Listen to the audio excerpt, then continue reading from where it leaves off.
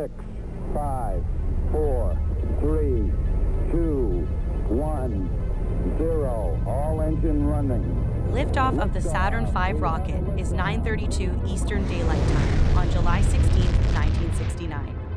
A first stage burns under 3 minutes, then falls to the ocean from 50 kilometers in the air. The second stage burns another 6 minutes, shooting Apollo 11 to 160 kilometers above the Earth.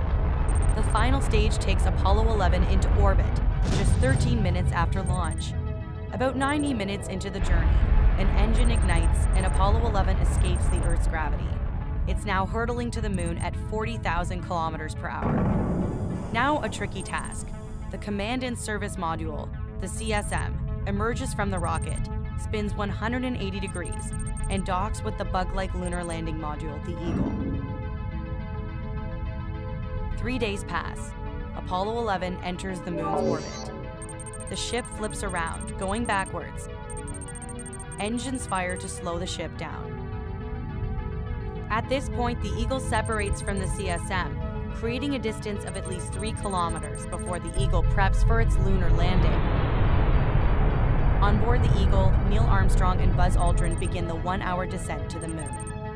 Touchdown is 4:18 p.m. ET on July 20th. Armstrong sets foot on the moon at 10:56 p.m. Aldrin joins him about 20 minutes later. The journey home begins the next day. The Eagle blasts off and in 3 hours reconnects with the CSM, piloted by Michael Collins. The CSM fires its engine. It slingshots around the moon back to Earth. Apollo 11 re-enters the world's orbit on July 24th. A cone-shaped landing capsule containing the 3 astronauts separates from the ship, about 123 kilometers above the Earth.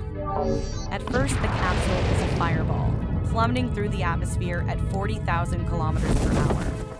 Parachutes deploy. The capsule slows. Splashdown, about 1,500 kilometers southwest of Hawaii. It is 12:40 p.m. ET on July 24th. Apollo 11 is back. One giant trip for mankind.